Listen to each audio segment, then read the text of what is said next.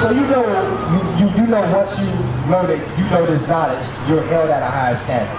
And if you don't meet that standard, the Most High God is going to deal with you differently than with someone who don't know. That's why He's whipping your butt. You know what I'm saying? You feel me? So you have to do. You have to be a doer of the word, not just a hearer. Because the Most High God is going to deal with you more harshly than He will with someone who don't know. You understand that? Give me that. Ezekiel chapter 18, verse 30. Therefore I will judge you, O house of Israel. So therefore He's going to judge you, because you are the house of Israel. You know? Everyone according to his ways. So you're going to get judged according to your ways. So if your ways is of the devil, you're going to be judged based off that.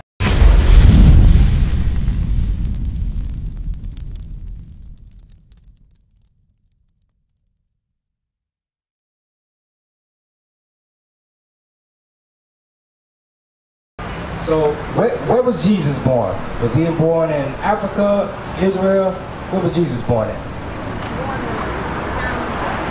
Bethlehem. Where's Bethlehem at? Oh, okay. Bethlehem is in Israel, northeast Africa. So we know that Africa, back when Christ was walking the earth, those people were dark skinned like me and you, right? So what color is Christ? Alright, so how does He look? He's dark skinned. Uh-huh. I believe he's dark skinned. I don't know. So who's this guy right here? Well, that's the Jesus that is portrayed to us, everybody. By who though? The white folks. The white folks. So we learned this image in slavery, would you say? Yeah. Yeah. So, because you could go into a lot of Baptist church, Catholic church that have our people in it. And they still have They still have this image in there, right? So who is this? Give me Revelations. Oh, that's what might be our Christ. Okay, we're going to see what the Bible say. See if Christ looks like this. Read that. Revelation chapter 1, verse 1. The revelation of Jesus Christ. So the word revelation means the reveal. So this is the revealing of Jesus Christ. Read it again. The revelation of Jesus Christ. All right, now jump to verse 14. Verse 14. His head and his hairs were white like wool. So the revealing of Jesus Christ says that His head and the hairs on His head were what? Were white like wool. Were white like wool. So we see this has white woolly hair, right? Because typically when our men get older in age, our hair turns white or gray, as they say. So we know that Christ, like this brother in his Jeep right here, his beard is turning white. So the image that the world says Jesus is a white man with stringy hair, and his beard was brown. But the Bible says Christ had white woolly hair. We don't. As white as snow. And it was so white, it was white as snow. Read. And his eyes were as a flame of fire. So Christ had red eyes because He drank wine. The prophecy, when you read in Genesis, it said that His eyes would be red with wine. Because His first miracle was turning water to what? To wine. Because Christ was portrayed as a wine bibber to those who didn't really agree to His doctrine. But He wasn't a wine bibber, He just drank wine. What? We know. And his feet like unto fine brass. Okay, ma'am. So what color is brass? Brass. Copper color, right? So it says his feet was what? Like unto fine brass. So his feet look like brass. Like copper. Or like a penny. Like your skin tone. Look at your skin tone, man. That's the top of his feet, because Christ wore sandals. So John the Revelator was on the island of Patmos, and he saw a vision of Christ. He seen Christ. And he saw that he had sandals on, and the top of his feet was like unto fine brass. Read on. As if they burned in a furnace. Not only was it brown brass, but his feet looked like it burned in the furnace. Now, Evelyn, you cook, right? Sometimes. So you've been cooking for a long time, right? When you started, you was probably a teenager, right? When you first learned how to cook, Did you burn anything? Every day, right? So what color was, let me see, what were some of the things you cooked when you were young? Eggs.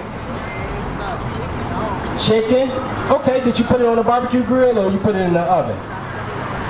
On the stove? And you burned it sometimes, right? What color was that chicken when you burned it? It was black? Right. So if you burn anything, it's black, right? So the Bible is going to describe that Christ's skin was brown, but it was like it burned in the furnace. So if you burn anything in the furnace, it comes out what? Black, like my pants. So we're going to read it one more time for the people, our people across the street, so they'll know. Hold on, Evan, let me share this one last thing. Read it again. And his feet like unto fine brass, as if they burned in a furnace. So his feet were so dark, it's like they burned in a furnace. So we know that Christ was a dark-skinned man. He looked like this, right? But the world says he looks like this. This is the image that we learned in slavery. This is the image that they beat into us. You see that? They whipped us into that. We're still being beat in our minds mentally. Because if Lil Durk was out here on the microphone, everybody would be over here. But now that we're given the knowledge of the Bible, the knowledge that we are the true people of God, nobody wants to hear. So that lets you know that yes, we are destroyed. Give me that in Jeremiah. We are destroyed. We destroyed as a people. Yeah, give me Isaiah first, and then we'll go to Jeremiah. You don't even want to take time out to listen to what the truth is. How can we stop the crime in our neighborhood? One of the things we could do is teach our people that they are the gods of this earth. We're not just African Americans. We are the Israelites of the Bible. That's power in their name. That's right. There's power in the name of Israel. Hence, the word Israel means a prince that has power with God. And the two brothers just walked by. How do we stop the crime in our neighborhood? Can us black men come together and talk about strategies on how we can stop the crime in our neighborhood? How can we stop the crime in our neighborhood, bro? We gotta come together. We gotta come together. What's your name, bro? Joshua. That's a mighty name. My name is Hosea. So when we come together, what do we come together under? We come together under the Most High. Under the Most High, right? That's right. Read that in Isaiah real quick. Isaiah chapter 1 verse 3. The ox knoweth his owner, and the ass his master's crib. But Israel doth not know. My people doth not consider. So the reason why we, like you said, we haven't came together is because we don't know. There's no peace, right? So we have to go out into the streets and teach our people. Hand them literature and let them know. Go on the street corners. Go to where our people is at. We got people that selling dope out here. We got people that's prostituting their bodies. Right. We got people that's out here gang banging. Right. We got youngsters out here carjacking. You know what I'm saying? Shooting and killing one. There's a lot of shooting and killing going on in this neighborhood. So we had to come out here on these street corners and tell them, look, you are Israel. You understand that? Give me Zephaniah. We have to come together, but we have to come together as the Most High, right? So what does the Most High say to his children? What does he say to them to bring them together? What are some of the things he say? Keep the commandments and do what?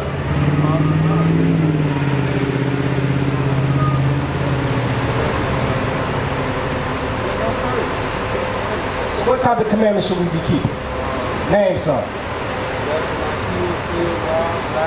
Okay. Well, here's one right here that you quoted earlier, but I'm going to get it out of the Bible. Read that. Zephaniah chapter 2 verse 1. Gather yourselves together.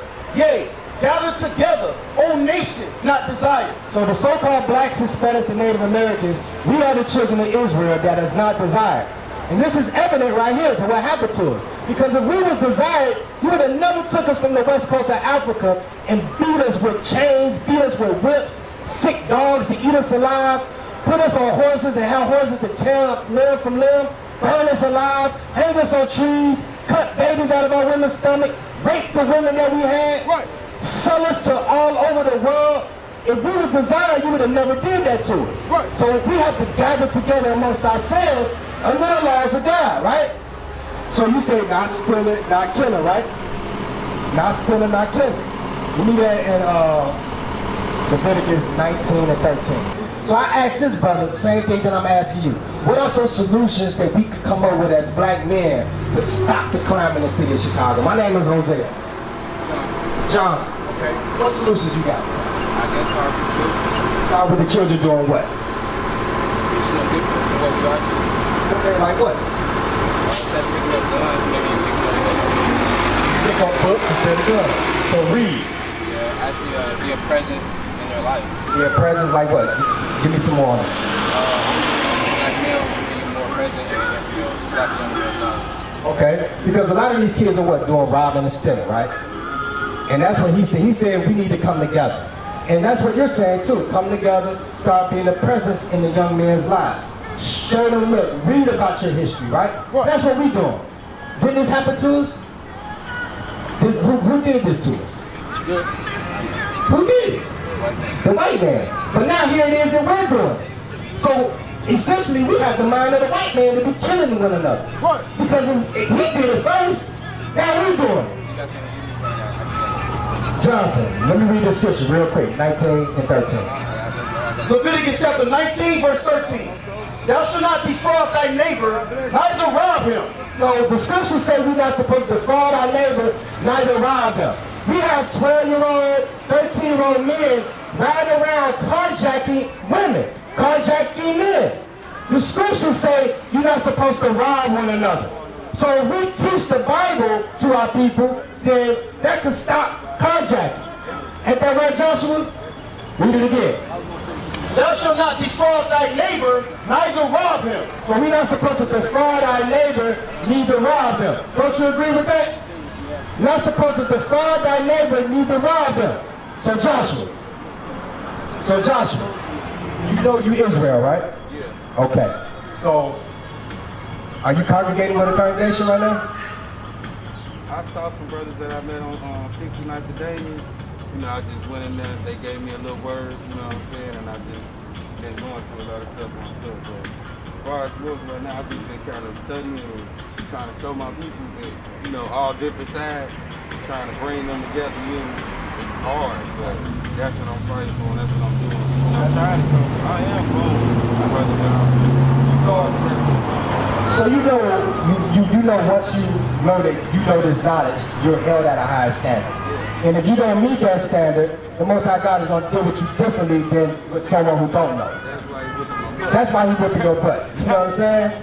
You feel me? So you have to do. You have to be a doer of the word, not just a hearer.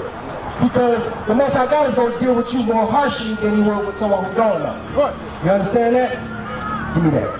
Ezekiel chapter 18, verse 30.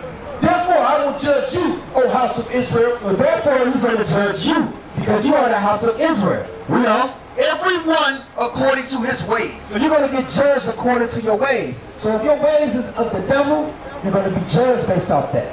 But if your ways are righteous, you're going to be judged based off that.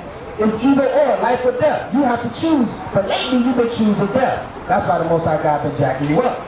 That's why you've been stinking. When you heard the word, you listened, you didn't go nowhere. So you know the Most High God is calling you. He's trying to bring you in. So this is not by accident. right here. You don't know, this might be your last call What? to repentance. Because we done talked to plenty of brothers that knew there was Israel, and they was like, it went in one ear and out the other. Next week, you see them on the news. Dead. We don't want that to be you, Joshua. We want you to hearken. We don't. Therefore, I will judge you, O house of Israel, everyone according to his own ways, saith the Lord. Repent and turn yourselves from all your transgressions. So you have to repent. You know what the word repent means, right? What does it mean?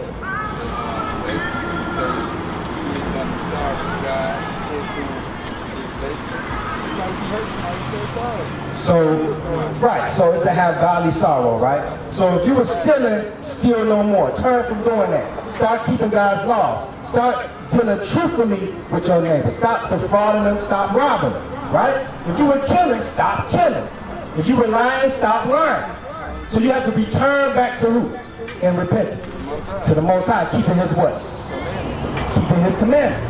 So, that's why who? I'm just busting the butt. What do you mean? As far as trying to keep the whole commandments of the walking. Well, you remember what you said earlier? You said we have to gather together. Yeah. that's a step, that's a process in what repentance too. Because now when you come together amongst your brothers, you have brothers to help you. You may be struggling in something. Now you have your brothers you can call on to help you go through those trials together. So he can give you scriptures to help build you up. You can come around the body. You can be more in tune in spirit and unity with your brothers versus being out here in the world by yourself and you know what's going on out here. Now you're being influenced by the world. But if you amongst your brothers, you're being influenced by the scriptures because we are with godly men. The scriptures say be with godly men. Right? So we have to come together, we have to repent. That's your first step. You have to repent. You know. So iniquity shall not ruin you, shall not be your ruin. So you have to repent because God gonna judge you your ways. If you don't, sin is gonna be your ruin. Because he's jacking you up now. You get a little dinks in the armor, but what you don't want is for your soul to be taken. You don't want your life to get taken off this earth and now you gotta go back to the Father. You may not come back. You may not come back and now you get judged for everything, every bad thing you do. You understand that? Give me Deuteronomy 10 and 12. Read that. Deuteronomy chapter 10 verse 12. And now Israel, what doth the Lord thy God require of thee? So Israel, Joshua, the mighty man Joshua from the nation of Israel, a prince that has power with God. These are the things that God is requiring of you. We're about to read it right now. Read. But to fear the Lord thy God. You have to fear the Lord thy God. So fearing the Lord, what does that mean? I ain't said shut up and go. And you doing something, you gotta at least have something like thought in your head to go back to him and be like, I'm sorry, bro. Really talk to this man. Really feel it. Okay. So fear the judgment, but it also means to have reverence, respect, a high level of reverence to him where you're not just going to say anything out of your mouth to him. You're going to be careful on how you're going to present yourself to him. Just like you're going to be careful on how you present yourself and how you walk, how you deal with other people.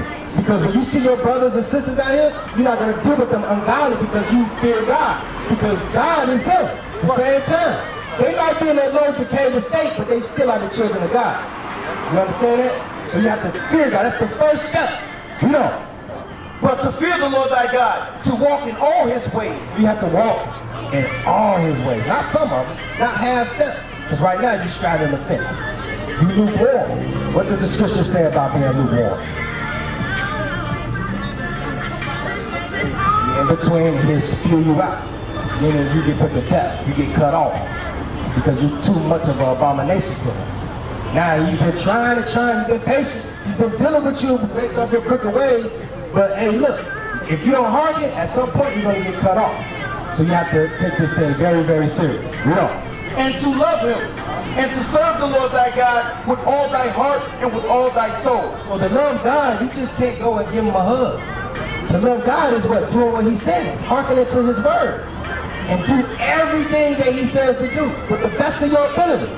So you have to congregate, you have to fear God, you have to love him, and you have to walk in all his ways. What is a nation? Nation is family. Nation is community. Nation is men leading by example. Nation is women's support